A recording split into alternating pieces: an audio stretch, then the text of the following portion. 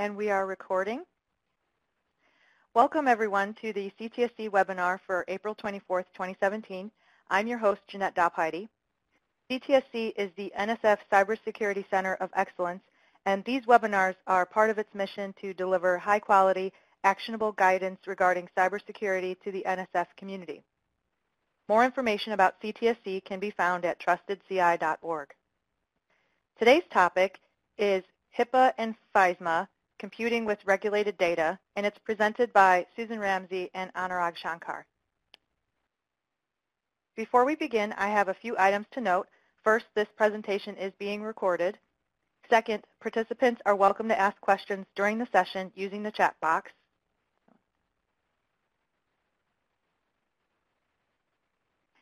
And we will accept questions after the presentation as well.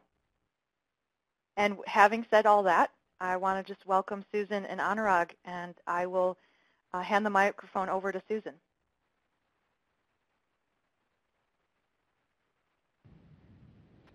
Thank you, Jeanette. So good morning, everyone. Can you all hear me? Excellent. All right, so first, thank you for joining us, especially because it's Monday morning, and especially because this presentation is on the exciting world of compliance. So go ahead and one more. So why FISMA? I think, last year in particular, we had a lot of media coverage of attacks coming in. We had ransomware of all types, and some of you here might have even been hit with ransomware. We had some enormous data breaches. And, for me, really in particular, we had confirmation that our ICS systems in our infrastructure can be damaged enough to actually cause explosions. We had a 16-year-old take down Phoenix 911 with his iPhone and Twitter. And I work at NCAR, and so closer to home for us, NOAA sponsors a lot of our projects. And NOAA is already getting a lot of criticism from political factors for, quote-unquote, doctoring their measurements.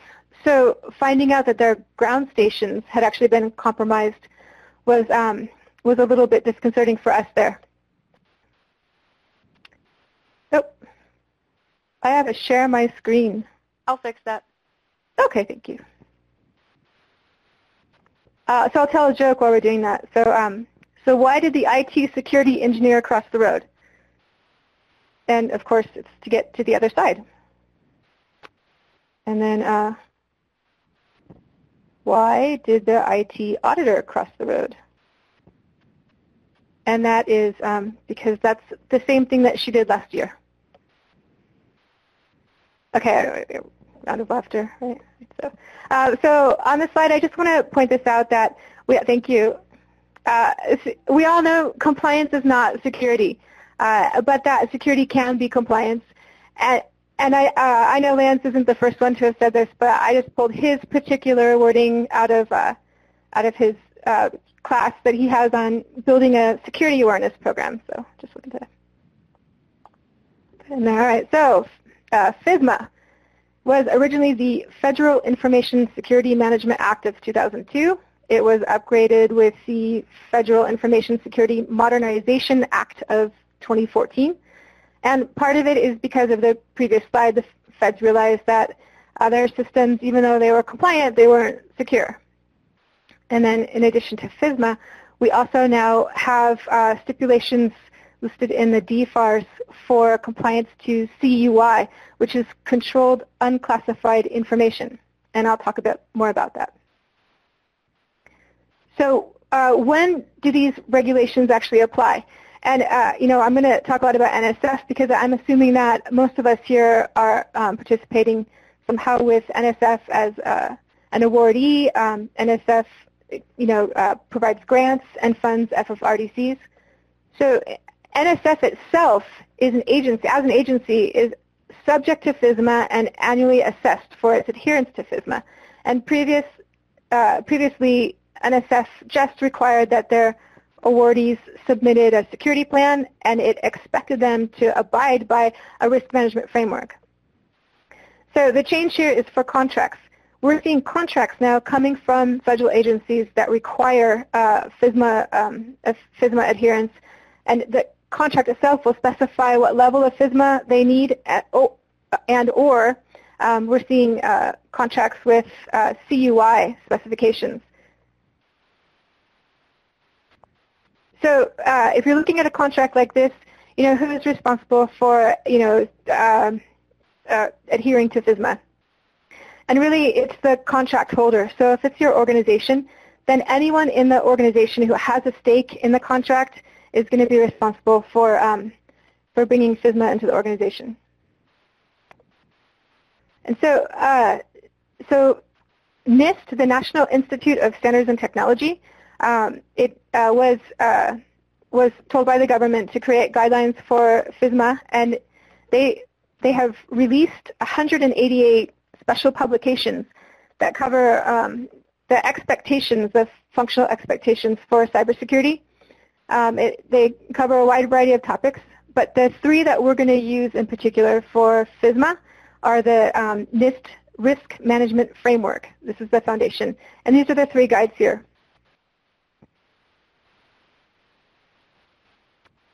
And again, the guidelines cover more than just computer systems.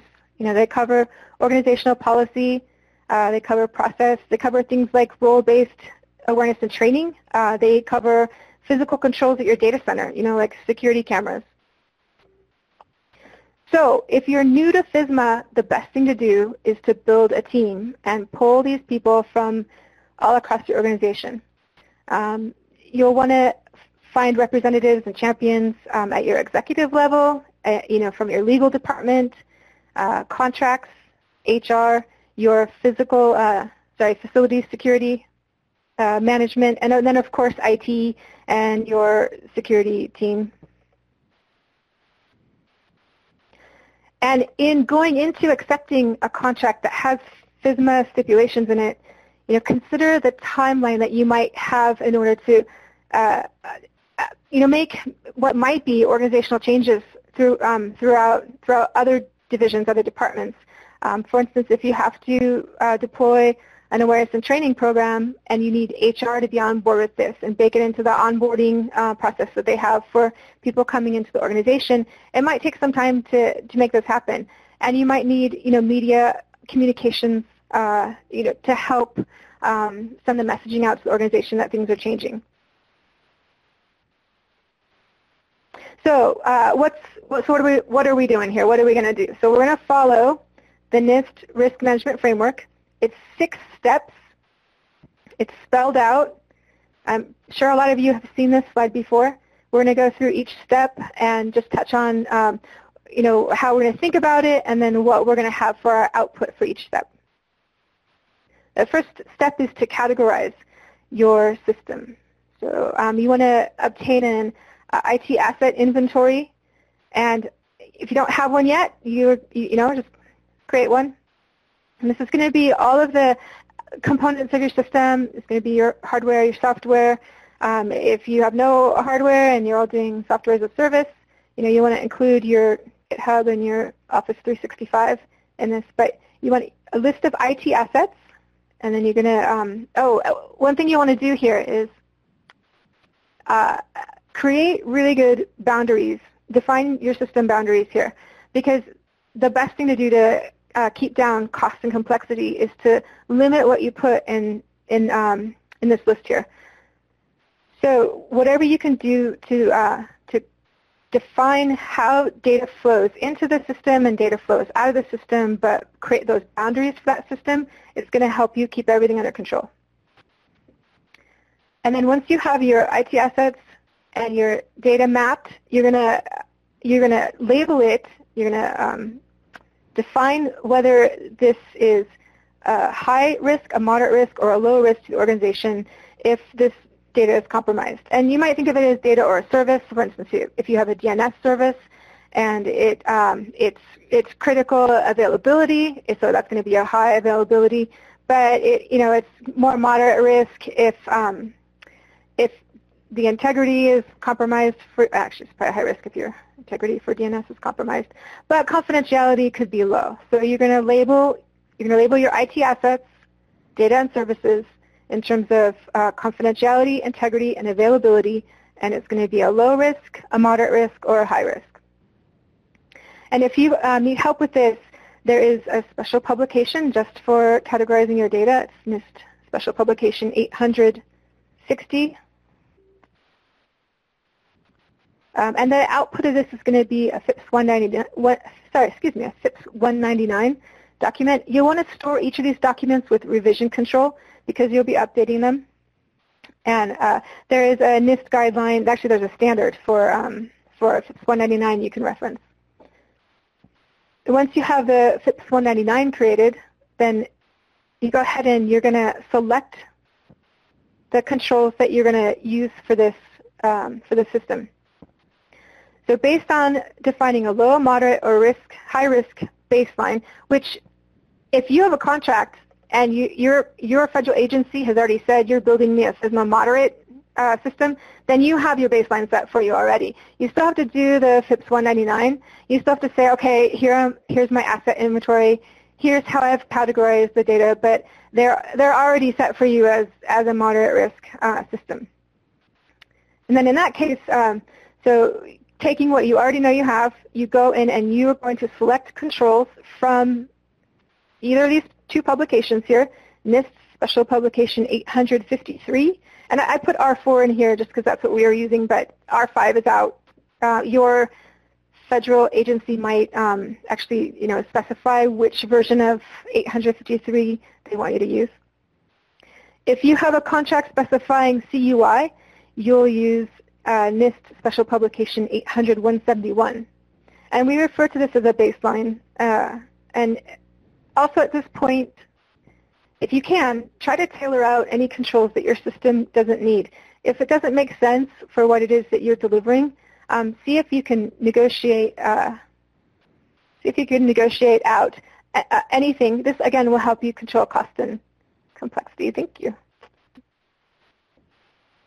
You know why it's doing that? Am I doing something? Are you staring at the top of the screen?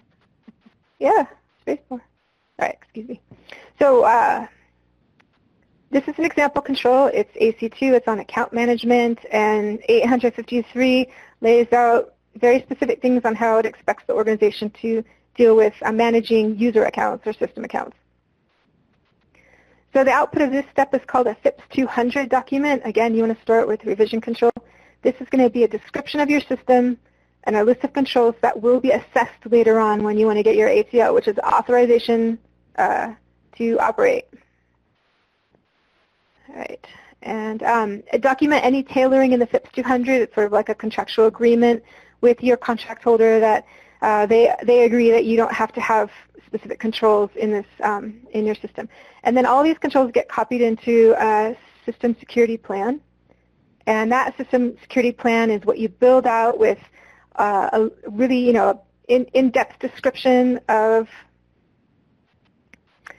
your policies, standards, procedures, roles, and overlays are a set of these that you can kind of reuse through your environment.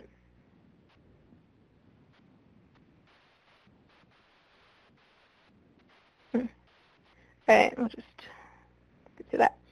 So it's a really good idea to go into this defining your roles and responsibilities. One thing that we ran into in our last audit is that we had it documented in our SSP, our 365-page SSP, that our our SSP is updated annually. But what we got dinged on is that we didn't specifically say our CIO updates the SSP annually. So if FISMA really wants to look for who does what when, and ownership and accountability are really just main points of FISMA. So you want to document in your SSP who does what when. All right, and then you may have more plans that you're required to actually put together and publish and have signed in a formal way. If you have quite a bit of documentation that you're going to have to do, we did, in fact. So you might want to bring in a the contract tech writer, we brought in 3. So. And then step 4, of course, is assess. So if you're doing FISMA moderate or higher, you'll have a requirement for an independent assessor to come in and do your audit. If you're doing your own internal work, you might not have to have an external assessment, but you will be expected to assess your own environment. So you can use this special publication 853A to go through and do this assessment internally. And if you're having an independent assessor come in, then it's a good practice just to go through those questions with your team, practice for the audit. And recommendations for bringing in an auditor, an independent assessor, is find a company that's familiar with FISMA.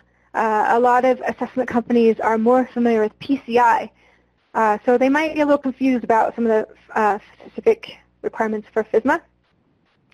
And you might ask your AO, your authorizing official, if they have recommendations for a FISMA assessment team. And when they come in, they're going to put together a security assessment plan. Just read through it first, make sure it sounds right, make sure that's really what you want them to do. And when they're done, they're going to give you a security assessment report. You know, feel free to negotiate your findings in that security assessment report. If you think you've done something right and they've cited you for a finding, you know, just go ahead and you know, state your case again. All the findings are going to get put into documents called Plan of Action and Milestones.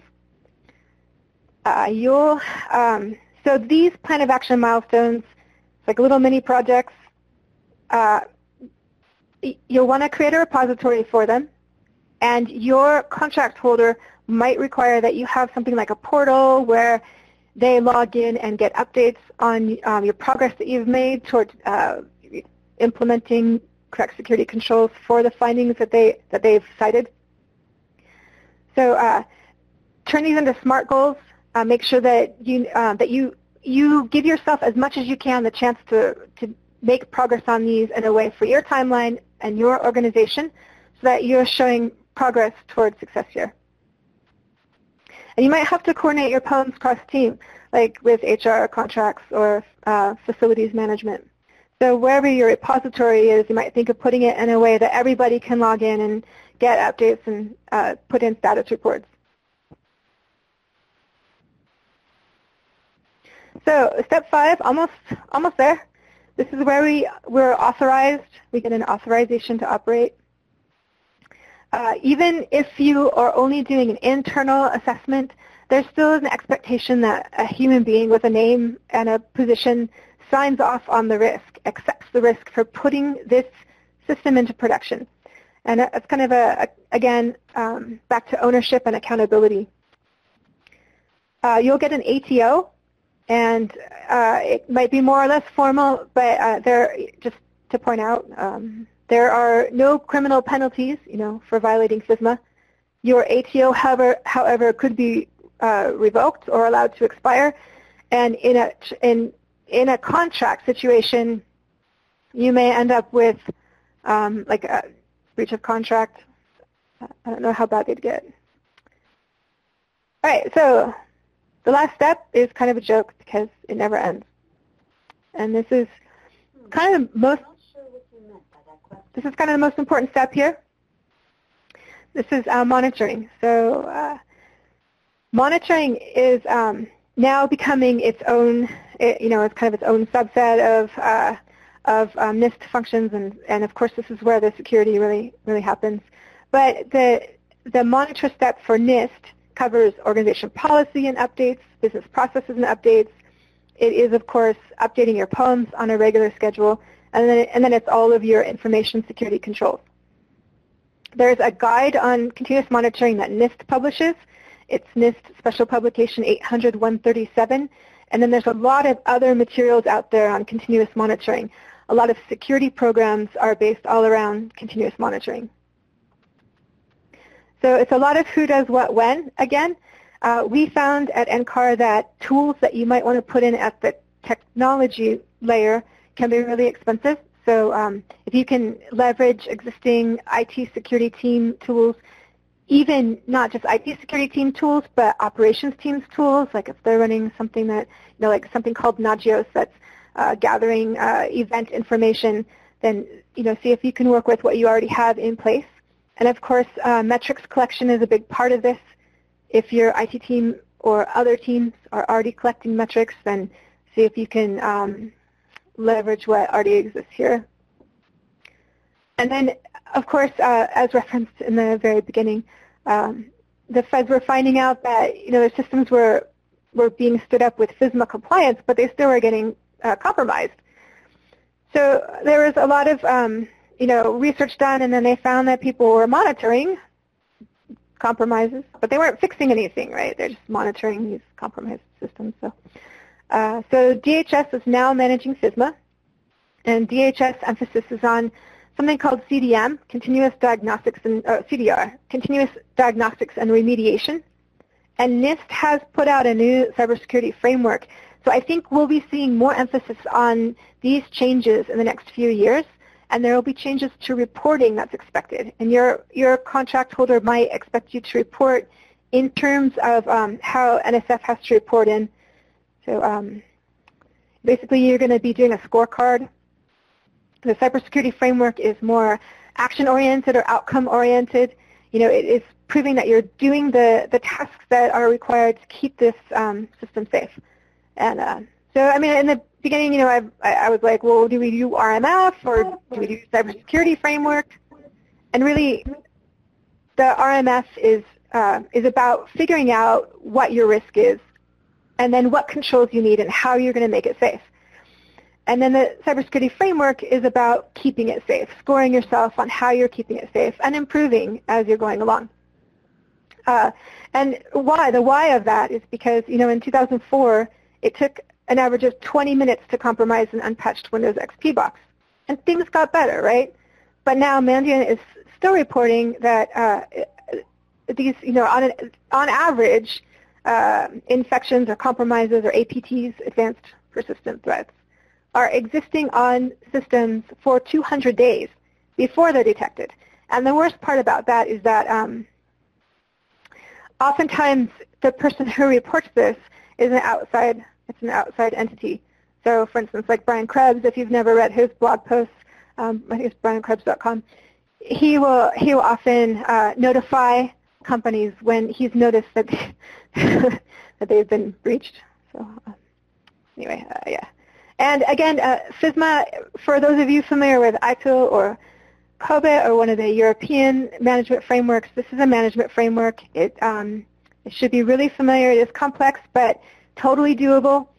Best way to approach it, if you're going to be taking ongoing contracts, is to establish a program, get yourself a really good team together, get buy-in, get your executive sponsor, and then make sure that you leverage existing organizational resources.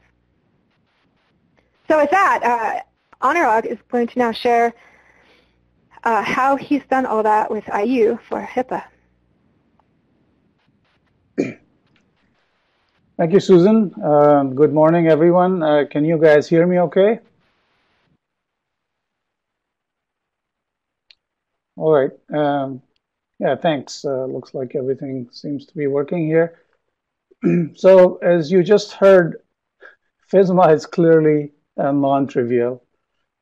It's prescriptive, and there is an ATO process. The agency actually tells you that you are good.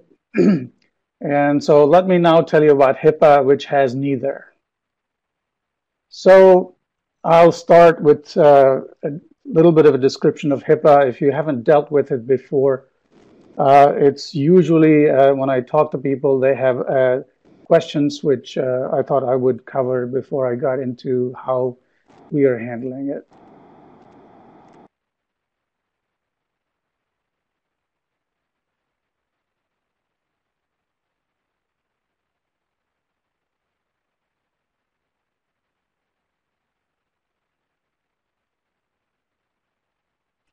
With HIPAA, before I knew how to spell it, I thought HIPAA was something about health information protection, something.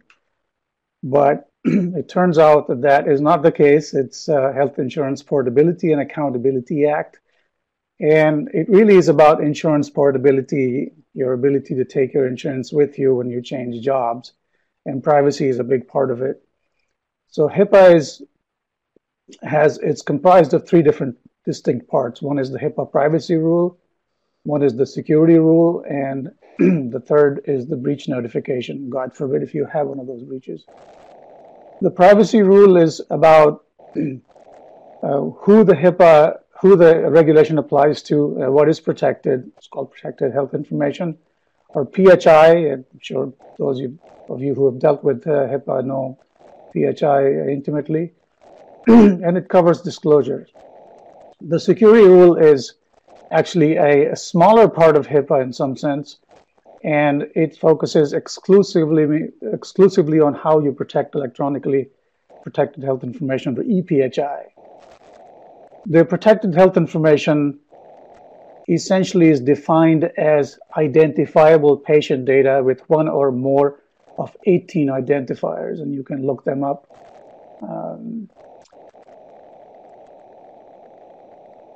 And somehow the space bar is not forwarding my presentation. So HIPAA security rule is what most of us as IT providers have to worry about. There's some things in privacy rule that you should know, but this is the job that we have to do, which is basically to protect health information through administrative, physical, and technical controls, or safeguards, I guess in HIPAA parlance. And just like you heard in Susan's talk, it's all about confidentiality, integrity, and availability, the CIA triad, as we call it, to protect EPHI. And a couple of terms in HIPAA that you will always hear is EPHI: created, received, maintained, or transmitted. These are the four different activities that basically you have to protect. HIPAA is enforced by the Office for Civil Rights within the Department of Health and Human Services. So let me see. Okay, now it's working. So who is covered by HIPAA? This is something that there's some misunderstanding about this. There's only two types of organizations that are covered by HIPAA.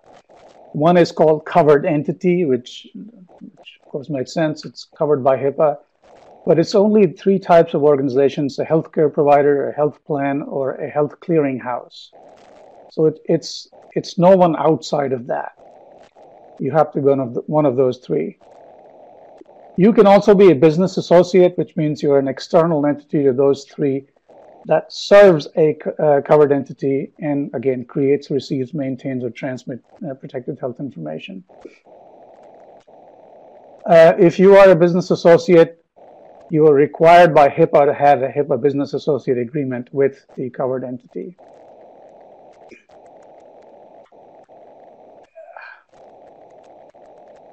So if you're NSF, again, assuming you are all mostly connected within NSF grants and contracts, so why should we worry about HIPAA, which is mostly an NIH thing? Well, I mean, NSF has human subjects research, lots of disciplines, which is subject to something called the Common Rule, which was established in 1981 and addresses the ethics of government-funded human subjects research through governance, through institutional review boards, IRBs.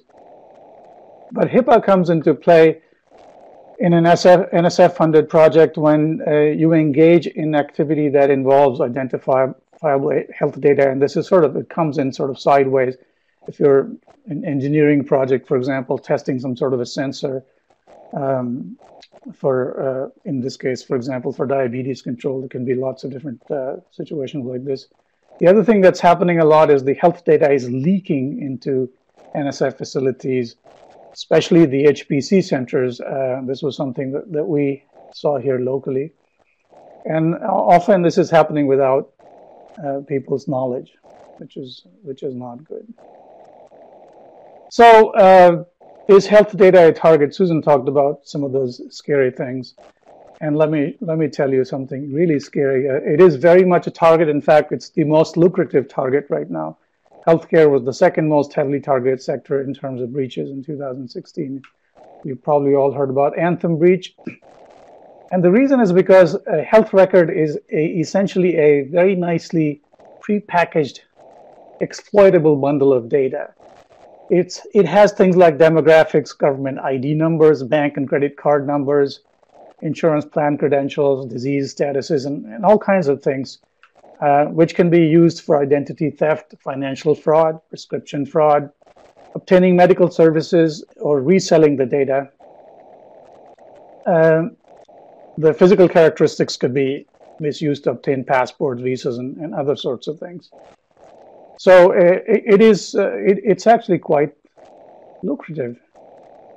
And talking about black market, I don't know if any of you have actually gone on to look at the dark web, which is that part of the web which is sort of below the web that we know about is the surface web, and it is said that 10 times that is below the water level, so to speak, as in like an iceberg, which is the dark web, and you can't get to it without using Tor or something and .onion addresses. But if you go there, you can find all kinds of things. You can find credit card numbers, health records. This is actually a screenshot of a dark website. It's selling, let's see, 9,300,000 patient records from the US for 750 Bitcoins, which I think is about $1 million. But you can go in there and choose and pick and choose a small number of records. Typically, the records are selling for about $100 a pop, but again, you can divide that and pick and choose. If you were to go to black market, you can actually get a lot more than that, drugs, and you can buy assassinations and so forth. It was really quite scary. So the problem with HIPAA, unlike FISMA, which is prescriptive, as you've seen, is not prescriptive. It basically gives you a set of guidelines and you have to interpret it yourself. Which, again, if you have been doing HIPAA, you've sort of figured this out. But if you're starting, this is rather frustrating because you don't know exactly what is expected of you. There's no checklists or anything like that. And usually it requires some sort of in-house compliance expertise, which certainly most of the NSF type facilities do not have. You can hire commercial consultants, but they are very expensive, and often there's not the budget to do that. There were, at least when we started, there were almost no peers at all. There are more. I mean, I'm going to tell you about it, so I'm one of those peers. But because peers are not always easy to find, people who get into it initially actually react, with fear and take drastic and unneeded action. So the thing to remember in case of HIPAA is that it's asking you to maintain reasonable and appropriate safeguards. It's a key thing to keep in mind. This other confusion people have is all health data electronic protected health information, and it is not. So only data which is, again, created, received, maintained, and transmitted by the covered entities or by business associates for covered entities is bound by HIPAA. So if you were to go stand out on the street and start reading your health record to the masses, that is not covered by HIPAA. Or if you put your health information on Facebook, that is not covered by HIPAA. However, if a hospital were to do that, or a nurse at the hospital were to start talking about you on Facebook, that is a violation of HIPAA. So this is something that a lot of people are not clear about. Also, you can there's proper ways of de-identifying protected health information, in which case it becomes non-EPHI is not subject to HIPAA. And there are a few other contexts in which HIPAA identifiable health data is not subject to HIPAA. For example, student health data, which is actually subject to FERPA, not HIPAA. So, how do you tell that you are compliant? Unfortunately, you don't. The HIPAA compliance is non-deterministic because there's no one to tell you that. You may have some local compliance people that and a process that may do that, but often that is not the case. So all you can do is due diligence, but the Office for Civil Rights may still find you lacking in case you have a breach and you have not interpreted HIPAA correctly. Also, no one can certify you HIPAA compliant because no one has been authorized to certify compliance, including HHS, who it's often said the only way to know that you're HIPAA compliant is to actually have an audit, which is not something, that's not the way that you want to have HIPAA certification. Of course, you don't get a certification. Also, HIPAA, as FISMA requires risk management, however you want to do it. Once it starts, it basically becomes an ongoing activity as long as there's protected health information on the system. So, having tell you a little bit about HIPAA, let's go into how we did it at Indiana University. Basically, we were one of the early people that implemented HIPAA, primarily because we were forced into it. So it's been almost 10 years that we've been doing this for central IT. So obviously our School of Medicine has been doing it for a very long time, but central IT, including our research computing, did not know anything about HIPAA. As I said, we didn't know how to spell it back in 2008. So what we did was we developed a HIPAA-specific process, something that addressed HIPAA only. But as time went on, it became clear there were going to be other regulations that were looming on the horizon, such as FISMA. There were some contracts that came in. Unfortunately, we were able to negotiate FISMA out of them, but that is not something that's a given as time goes on. I think more and more requirements are going to be imposed upon us. So it became clear that we could not do a HIPAA specific thing. We had to generalize it.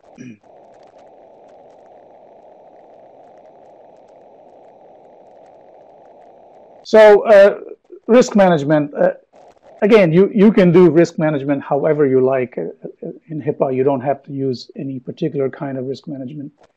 But it's nice to actually have a risk management framework in place.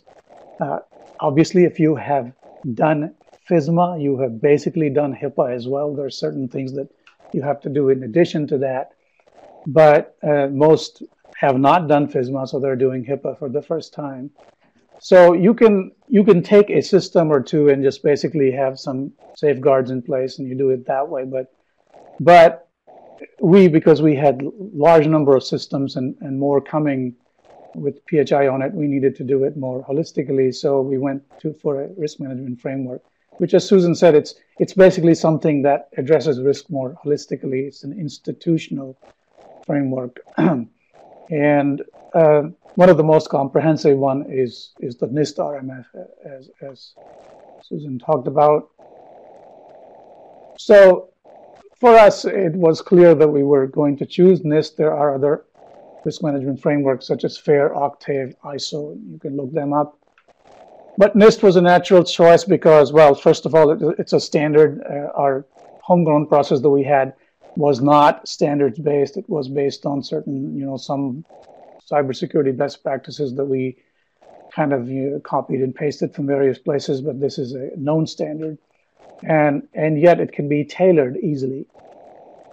It can address both HIPAA and FISMA and actually other federal state regulations, and say a word about that. And it's ideal for government-funded institutions because it is a federal standard. So our current approach, basically, as Susan said, compliance is not necessarily security, is that we will do security first by managing risk, and compliance basically falls out of it. So what we have done is to establish a NIST-based risk management framework. So we took the NIST RMF and essentially customized it for our purposes. Then you can basically do a HIPAA to NIST mapping because NIST is very comprehensive, and this mapping has already been done by the government, and the NIST Special Publication 800-66. But there are certain controls in NIST that in HIPAA that do not map to NIST, so we, of course, explicitly address those. And our approach was different in some sense that we decided to focus on minimizing risk for any particular situation rather than creating a completely separate walled garden just to do HIPAA, which, especially on our big supercomputing system, was simply not a practical option. These things cost millions of dollars. And as I said, HIPAA says, thou shalt manage risk, not that you will necessarily build a walled garden. So establishing RMF, what does that mean? It basically for us meant that we inventory and document existing policies and procedures, and these are mostly institutional policies and procedures, and also controls which are common to the institution. So, and, excuse me, by which I mean technical controls such as Active Directory and so forth that will apply to every single system. And in our case, these are central systems, so they do apply to every system. Then you develop a risk management process for individual systems. And once you have a risk management framework, basically, the new systems that you need to do compliance for simply join the existing RMF. And by doing so, they expand it so that subsequent systems and projects, when you do the documentation for them, you simply point to them. So for instance, if you were to do Active Directory and take that through this process, then any system that comes afterward, we simply point to AD as a dependency. So the process that we developed this was something like this. We inventory, essentially we figure out what it is that we needed to protect, do a risk assessment, see where the gaps are, what needs to be protected, respond to the risks, do training, have some oversight, and then essentially continuous ongoing risk management. So I'll go through this very quickly. Inventory, and you'll see the differences from the FISMA land, so to speak. We have customized it for our purposes. And so we have an inventory, which is a system inventory. It has system details and location security settings, such as firewall settings, and whether we have business associate agreements in place, things of that nature, software inventory. We have an access inventory, who has privileged access to user data, for example, incident logs. But we also do a current controls inventory. So that means that unlike FISMA, where you are choosing controls from a catalog, we actually do an inventory of controls to see essentially where the problems are. And this kind of evolved over time because when you sit down and do this, the risks sort of kind of fall out as you're doing this. So all this gets documented in a system security plan. Essentially, I decided that we would use a FISMA structure so that we can use it for FISMA when we get to that. And it uses those same NIST 800-53 controls. So Susan talked about it a little bit, but what is NIST 800-53? A lot of people say it's the standard. It is not the standard. It's just a catalog of a very large number of security and privacy controls, which are divided into 17 control families, such as access control, etc. It defines security baselines, low, moderate, and high. Susan again mentioned that. And basically, these baselines are lists of controls, and the number of controls increases as you go from low to high. And we use this, it really is a kind of a scary looking thing, but we use it mostly to make sure that we are complete in what we're doing, is that we are not overlooking any control. This control catalog is every control known to man. And for those of you, just to give you some motivation, go see if you can find, or maybe some of you know, what a detonation chamber is. There were controls in NIST 800-53 that I, after 25 years of Unix system administration, had never heard of. So it is highly educational, highly recommended for any sysadmin. This is just to put just a picture of our system security plan. I don't know if you can see it very well, but we colored these controls which map to HIPAA through the NIST 800-66. And so, there's purpose and categorization, so forth, and then here's all the controls which are in place. We do an internal risk assessment, and basically the risk assessment is where we all sit down and do the control inventory. And as we are doing the control inventory, we are realizing mostly the people who own the system, really we should be doing that because we had never even thought of such a control. So this results in a risk assessment report. The way we do risks is the risks basically are system risk, user risk, governance risk. And the total risk is sum of all of these three. And you can read that. I mean, system is more technical, sort of system level risks. User is how the user is using the system. And governance is whether we have all the policies, et cetera, in place. What we have done is to add workflow risk because we realized that just securing a system at the back end is simply not enough.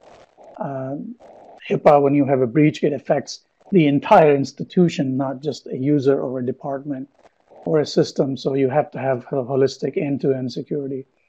And so what we have done is, because every use case, every workflow cannot be accounted for, is to essentially come up with a list of representative use cases and workflows. And it really helps the users to guide users' thinking, because they are really wanting to do the right thing, but you have to tell them how to do it or to give them the tools with which to do it with. So here's just an example of here's use cases we have done for our case. These are very common for all in all research computing settings. And then on the right-hand side are the solutions, our local solutions. So just wanted to put that up. Risk response, again, plan of action milestones, which basically says whether we're going to accept the risk, transfer the risk, address the risk. Is it going to be mitigated? When we're going to mitigate it, so forth, and reasons for accepting risk, for example, that we just simply don't have the money to deal with. So we're trying to do this, but we just don't have the money. Training, we have training. Basically, every person has to take 3 training modules. The compliance training, there's an IU university training. Then I've developed a training which is specific to our central IT, and also human subjects training. This is all documented. User training, again, is through the usual channels, knowledge base, videos, media, in-person classes, and so forth. We make very sure that users understand that just because the system is HIPAA compliant doesn't mean that IU is HIPAA compliant, that they have to do their part and make sure that their end is compliant, their workflow is compliant. And we provide them help and give them training. So we don't just tell them, go make your system compliant. Oversight is essentially a FYI. As I said, it's mostly a self-asserted compliance. So we sent all the documents in this compliance package to our security office, our HIPAA privacy and security officers, which is actually required by HIPAA. You must have those in place. And also our internal audit. This is slowly changing. We have getting more resources, so we're going to do this more. And then ongoing risk management, again, is we have semi-annual reviews, monitoring of systems, training oversight, and sometimes, once in a while, we have external assessments, but these are expensive, so we don't do them very often. Having said all this, the problem is that a lot of money has been thrown at security, and it's not really reducing the number of breaches. So I work at the Center for Applied Cybersecurity Research, and we look at other trends and so forth. So there's a new trend called resilience, which basically says, which accepts reality that we're going to have breaches.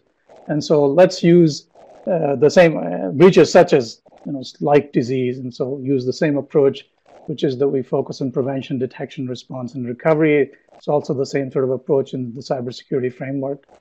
And so we're sort of moving in that direction.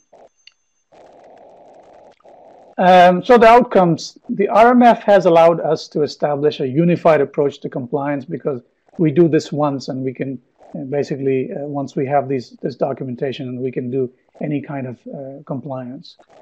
We're ready for FISMA. We haven't really done it yet. Units like this process. All the campus is sending customers and dollars our way. And we're basically confident in our ability to handle audits.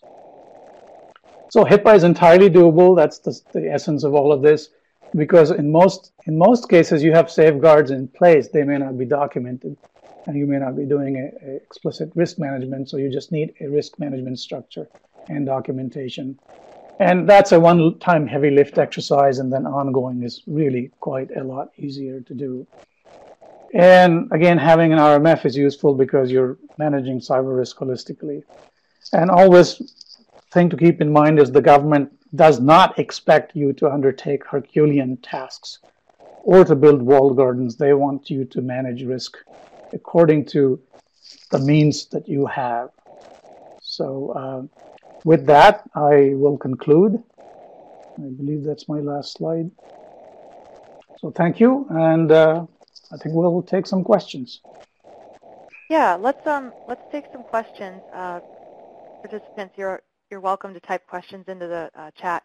While people are typing, I want to mention a couple of things. First, we have a survey that CTSC uses to collect some feedback on the presentation and ideas for future topics or presenters or offers to present if you are interested in presenting. So please go to the Google link I have up here and give us some feedback. And our next, I want to mention our next presentation, I've got it here on the screen, is going to be May 22nd at 11 a.m. Eastern, and the topic is Cybersecurity Research Transition to Practice. Our speakers are Emily Nichols and Alec Yasinsak.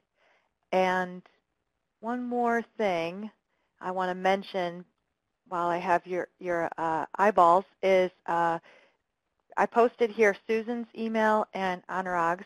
So if you guys have more specific questions for them, you can contact them after this presentation. And also I wanted to mention that the NSF Cybersecurity Summit is coming up, and it's going to be this August 15th through 17th in Arlington, Virginia. And you can go to this link here to find out more details about the summit and the call for participation, etc. Okay, so let's hop over to Christopher's question. Are you signing engaged research data that make you fall under HIPAA? Jeanette, I think I'm just going to read these questions going way back up at 1144. And okay. So Jaime is asking, does data at rest need to be encrypted? I didn't mention it in the presentation, but HIPAA has two kinds of safeguards. One is required, and the other one is addressable safeguards. So required safeguards, obviously, you must have in place. The addressable safeguards are safeguards that you really should have in place, but if you don't have them in place, then you have to explain why you don't have them in place, or to address those safeguards in some other way. So encryption is considered an addressable safeguard in HIPAA. Having said that, it is hard these days to justify not having encryption in place. So strictly speaking, HIPAA doesn't require that data at rest be encrypted, but it is an excellent control to have in place because HIPAA also has something called safe harbor. So I talked about breach notification. If you have a breach, if you even suspect that EPHI has been exposed, then you have to notify the government. If it's more than 500 patient records, you have to notify local newspapers and all that. But if you can show the data was encrypted at rest and the keys were not stored with the data, then you do not have to actually do the breach notification. So that's a very strong reason to do that. So the next question is, at IU, standard HPC users share resources with HIPAA users. Did I understand it correctly? Yes, this is exactly correct. We are building some enclaves, but the hardware and basically is the same. As I said, we manage risks. So we, for example, for these users, we would look at their entire workflow and make sure that the exposures are minimized and document them rather than create a completely separate thing.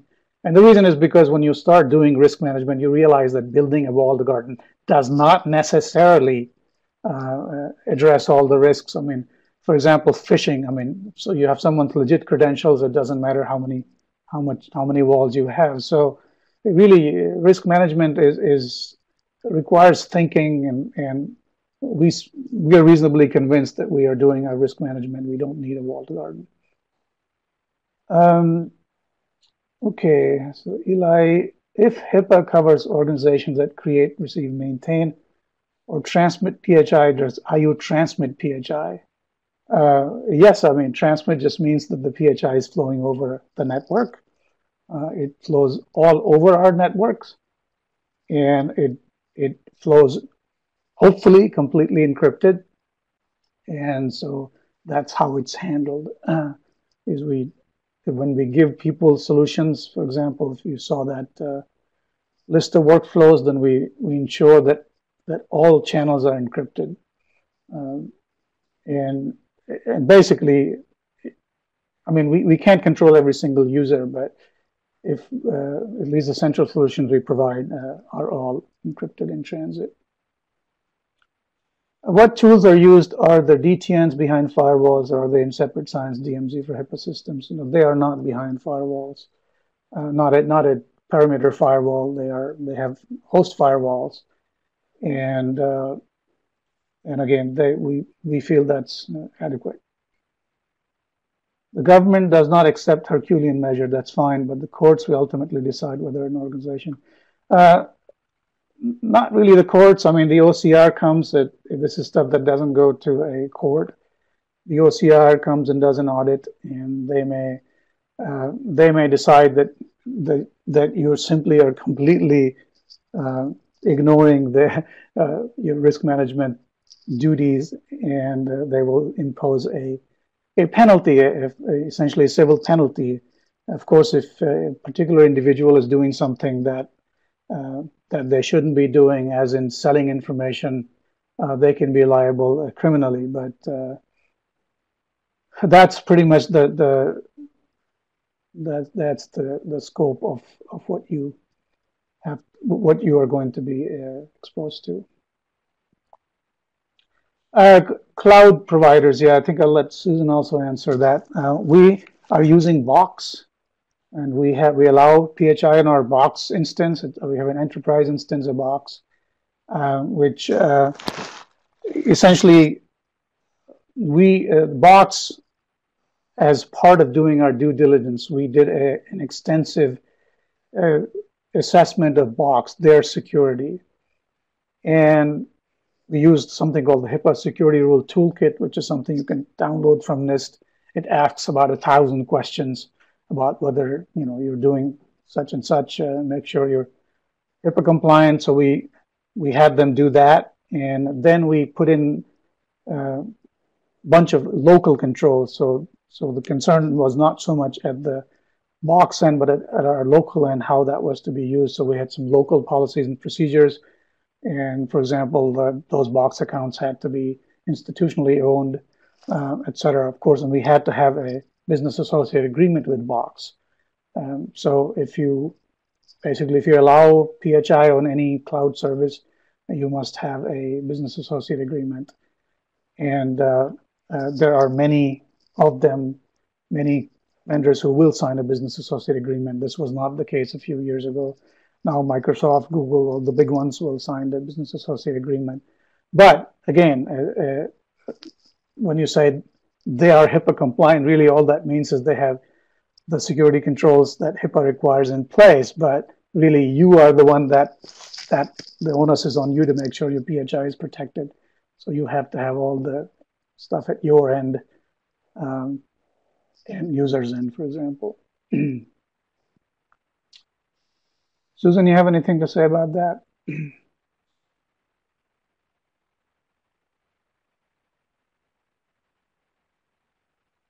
Susan, I think you're mute.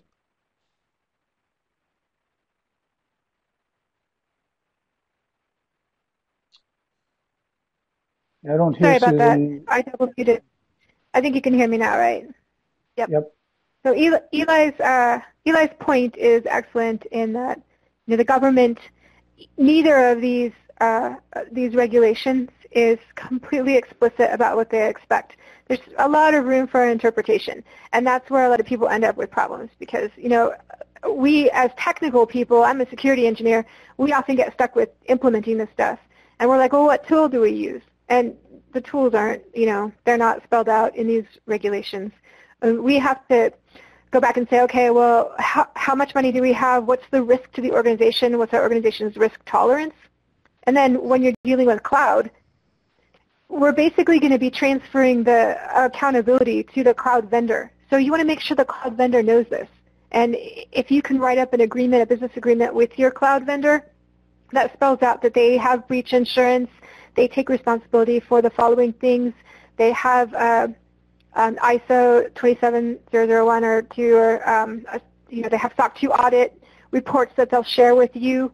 What else? I know that if they have a PCI, audit, I think I already said that. Whatever they have for proof that they're taking this seriously, we take and store it, because if we then get a lawsuit against us, we'll have proof that our cloud vendor did state that that they take the burden of responsibility on them. Correct, and so all Susan said is correct. When we did box assessment, basically we made sure that they have these things in place. Also, the agreement itself had these terms in. The business associate agreement had the terms in about notification, etc. In HIPAA, if the business associate has a breach, then they have to notify the covered entity. There has to be certain expectations that goes into the business associate agreement. Talking about, again, the implementation of these regulations, we as technical people have a very technical focus, and that's not what these regulations are really looking for. They're looking for risk management, and that's something I have to explain to people. Because technical people don't quite get that. For example, you may have a risk and you are thinking about firewalls and stuff. Really, you can manage that risk by simply having a policy and a procedure. That's something that I have to admit that when I was not doing this stuff and thinking about HIPAA, I always tried to solve some problem using a technical control, and that is completely unnecessary. You can simply have a procedure. You can have a policy. Well, thou shalt not do this, and that would be perfectly fine. Okay, so then there is another question. Are you requiring your users to use MFA to access the HIPAA box data? I don't believe that we're doing it yet, but we are slowly moving toward two-factor authentication using Duo, and so and I just can't remember because they're turning it on for certain things. They have turned on Duo for almost all of the enterprise systems, especially financial data, because we have some paychecks that got diverted to Nigeria, I think. So if we don't have it, we're going to have it very, very, very soon.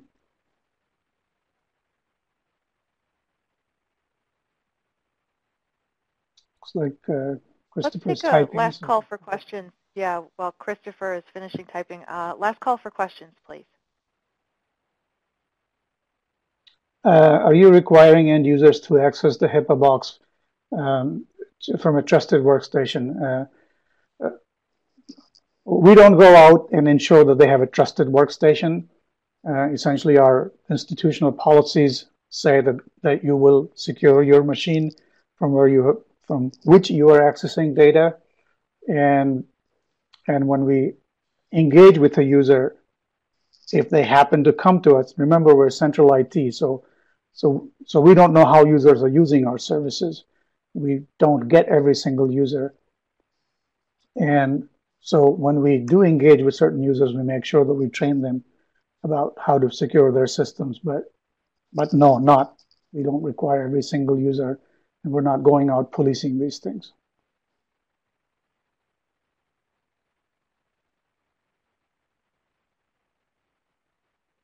All right. He says, are you considered failing under Okay. HIPAA due to the fact that you are signing BA agreements? Are you considered as failing under HIPAA due to the fact that you are signing a BA agreement to obtain your research data? Yeah, not quite. You are right, failing. I'm not Falling. exactly. Sorry. Yeah. I misspoke. It was falling under HIPAA. Sorry. Are you considered as falling under HIPAA due to the fact that you're signing a BA agreement to obtain your research data? Obtain your research data. Again, I'm not sure exactly what you're referring to, but yes, if we obtain or one of our researchers is obtaining research data from an external covered entity, then yes, IU will sign a business associate, or they will require IU to sign a business associate agreement with them. I'm not sure if that's what you were asking, Christopher.